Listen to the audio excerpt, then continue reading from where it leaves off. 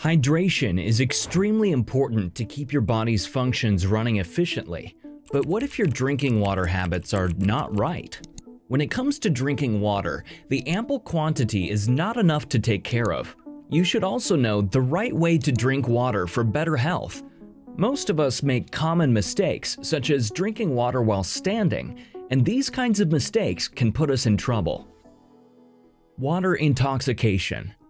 Overhydration and water intoxication happen when a person drinks more water than their kidneys can get rid of via urine.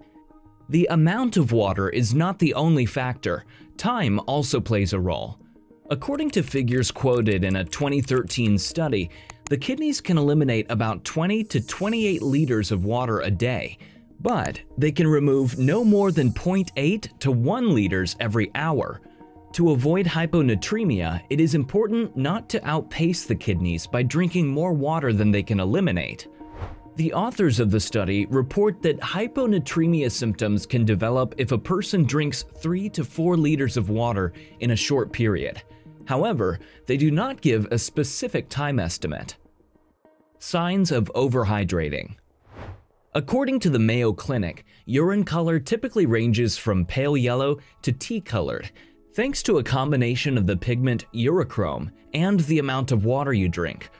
If your pee is clear more often than not, that's a sign that you're either drinking too much water in too short a time span and need to spread out your efforts, or you're taking in too many fluids overall.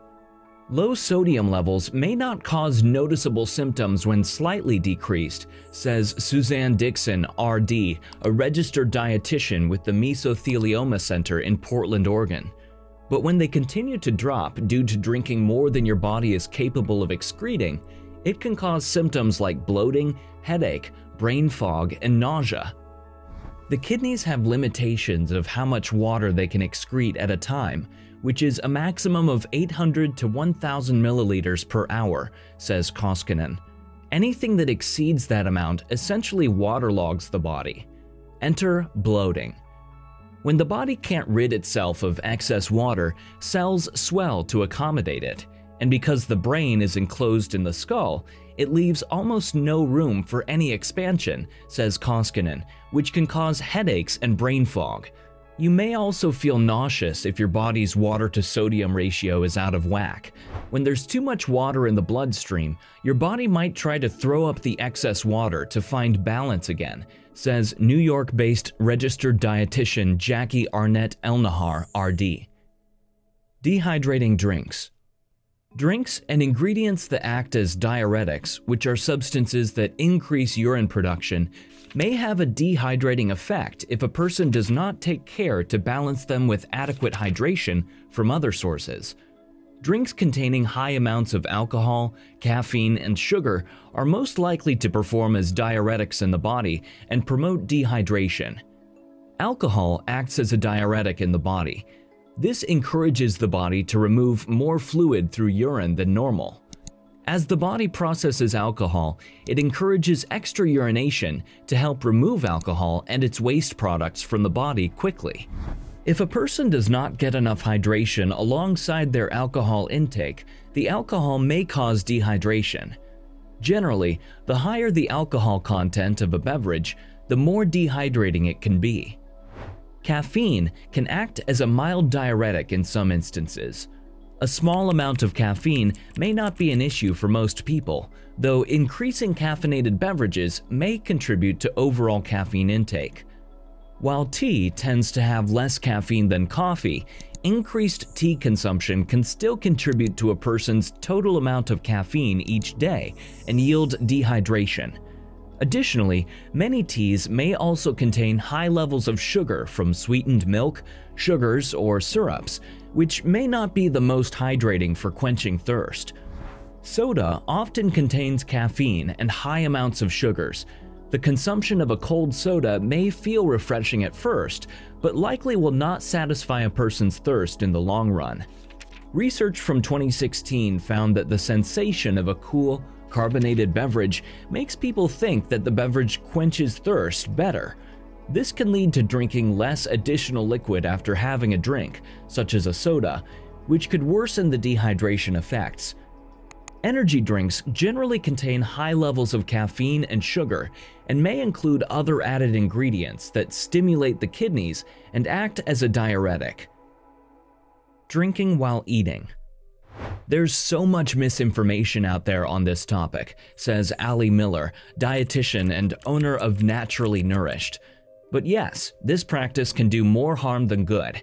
Excessive liquids during meals can lead to bloating, indigestion, and even nutrient malabsorption. Ideally, Miller says, your stomach likes to maintain an acidity level of 1 to 2 on the pH scale, which helps break down proteins, stimulates the release of digestive enzymes, aids in the absorption of vitamins like B12, and otherwise helps turn food into a slurry-like solution that makes digestion easier. But when you drink during meals, you slow down the entire process, leading to bloating and less than optimal digestion. For healthy digestion, limit yourself to 8 ounces of water at mealtime. Otherwise, hydrate between meals, drinking up to half your body weight in fluid ounces per day. For example, for a 130-pound woman, that's about 65 ounces or 8 cups. Can help you fend off cravings that are really just dehydration in disguise, eliminating the need to chug before meals. Drinking tap water.